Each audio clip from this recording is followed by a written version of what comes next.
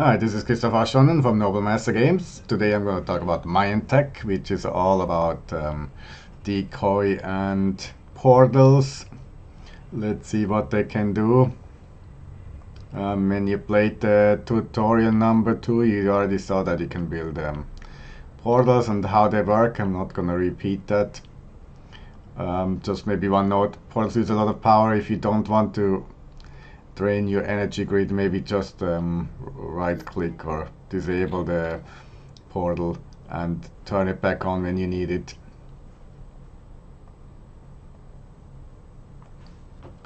So next, the mines can build a lot of decoy objects. For example, we have a decoy turret which just shoots blanks. It's a little bit cheaper, quite a lot cheaper than the regular turrets. But it can draw, for example, enemy fire, which they regenerate usually too. So I mean, they may be not damaging the enemy, but if you have a regular turret next to it, maybe less fire gets drawn to the regular turret, and your decoy turret gets attacked 50% of the time. There's also transformer turret that can be moved to hiding. It doesn't need power, which is an advantage. Otherwise it's not that strong. Also we have decoy landmines, which look like regular landmines but are not actual landmines. What mines can build also is nuclear landmines, which explode on contact and have give a lot of damage actually. And then we have also similar an EMP landmine, which stuns enemies. Let's speed up building a little bit. And for the nuclear landmine, it's turned off by default. You can turn it on that it reacts to enemy forces in the area, but what you can also do, you can make it explode directly. And the same with the EMP landmine, you can make it explode and detonate directly and stun everything in the area, rather than waiting for the enemy to approach, so you can time it and wait until it's the right time. And here the transformer turret, you can put it into hiding, so it looks like a rock. It should actually transform back into a turret once it's attacked, but usually nobody attacks it because it looks like a rock at the moment. Yeah, it's all to distract the enemy. Here we have the decoy factory. I'll show you later how it looks. That's the one down there. I already built it. Air structures, we have the portal relay, and also we have radar, orbital radar, which is here. The orbital radar, you can use it here. You can uncover any territory for a few seconds, and then the orbital radar is gone. So we see where the enemy is at the moment with the orbital radar, what they're building, and now it's gone. It helps maybe to send nukes as soon as you detect where the enemy is. You can send nukes right away. Then infrastructure. We have a lot of goodies like stuff you can build to fool the enemy. That's a booby-trapped loot crate. You generally shouldn't open it because it explodes. With the commander robot there's not much damage, but with other troops there is. Also we have the same booby-trapped EMP loot crate, or a booby-trapped nuke loot crate. You don't want to be in the area when the enemy opens it either. And also what we have is we have a willow tree, and you're wondering why should I plant trees? And I mean, what you can do is you can use it to hide locations, for example, of your mines, landmines exactly, or other locations you don't want the enemy to see that easily. You can use those trees to plant them. They're cheap too, and it's good for the environment. Maybe not in the game. That's it for things we can build, structures and stuff. Then here we can build docks. I mean, the mine's also good with animals. They have like dogs and dolphins, you see that later. And also we have a nurse. Here, for example, we have 3 wounded soldiers.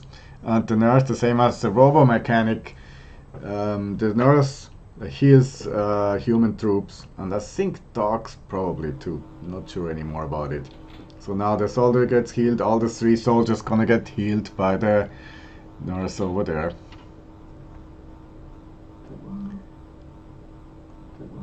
Then next here we don't have anything special in robotics. Here it's also pretty much the same in engineering. Then here's our decoy factory. What we have a superiority tank which is really strong. It is able to attack ground and also air. We have shell for ground attack and missiles for air attack, so it can defend against both at the same time. It's a little bit more expensive than the regular tank, but it's very nice to have. Then we have a holographic battle tank and a holographic missile tank. They look like regular tanks, but they're just holograms. I mean, they look to us like holograms, but they just look like regular tanks to the enemy. So when the tank gets attacked, it becomes visible as a hologram, but the hologram regenerates. So the same with the hologram turret, you can use it to catch enemy fire. If you have a regular tank at the same time, the enemy will attack both the hologram tank and the regular tank, because it doesn't know who is who. Only we know it, and our allies, of course. Then we also have a transformer tank. It looks like a mining vehicle. You could maybe move it close to the enemy and they might not suspect it's an actual tank. It's not that strong, but it could probably be used to distract the enemy for a little bit, thinking, oh yes, it's just a mining vehicle. It has a red dot to indicate it's a transformer tank to us, but it looks like a regular mining vehicle to harvester to the enemy. And then we already saw the folded teleporter that we can move into position and then move troops there right away. And there's also the folded bypass, and it's used to draw energy from an enemy grid. So here's the folded teleporter, and you know already how it works. You just, for example, here you unfold it, and then for example, you could set the teleportation from here to there. And every teleportation costs matter, so it's not free. And here's the folded power bypass, and you're wondering, yeah, I mean, you shouldn't use it on your own troops. You should use it on enemy troops, enemy bases.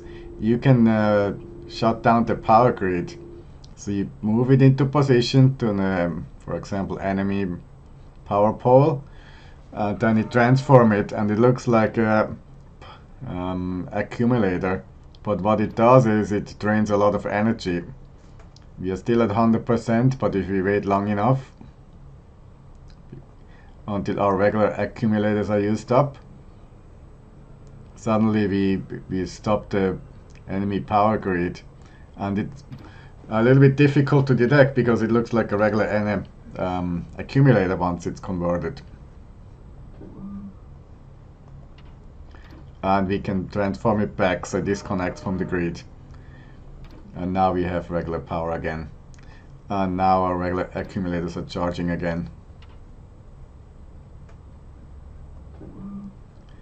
Like, other than that, we have ballistic EMP. I think that's the only faction that has one.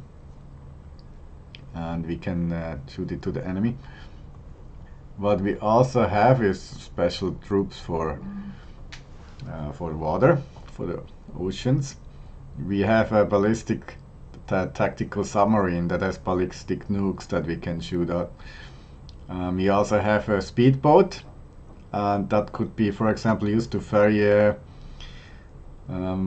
flag for capture the flag. Otherwise, the speedboats are not that strong.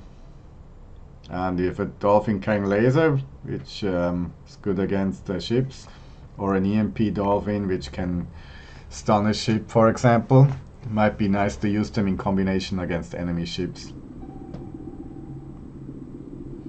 And here the enemy submarine, not the enemy, the tactical submarine, you might want to move it somewhere where it cannot be found, because it can attack from everywhere. But it needs a target. Unless we have a target, we can just shoot the ballistic missile. And here are Flipper 1 and Flipper 2. And in addition, we also have a radar ship, which has a large radar range and can also see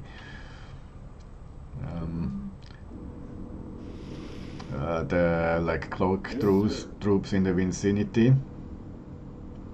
So if you want to attack with ships, might be nice to have one in there while you trying to move to enemy location. And now to show you how the tactical submarine works, even we can build a orbital radar. We can maybe turn on the orbital radar. Hold on, let's put the submarine into one squad. Turn on the orbital radar, and now we can use the tactical submarine to launch a nuke. The thing is, the radar is gone, but I mean the nuke's still gonna go to that location.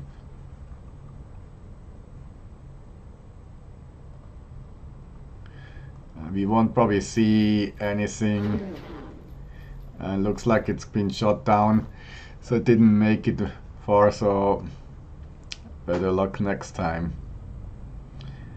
And yes, that's the overview for the Mayan technology. I mean, the weapons are a little bit weaker, but I mean they have a lot of options, decoy portals that you can use to distract the enemy. And thanks for watching.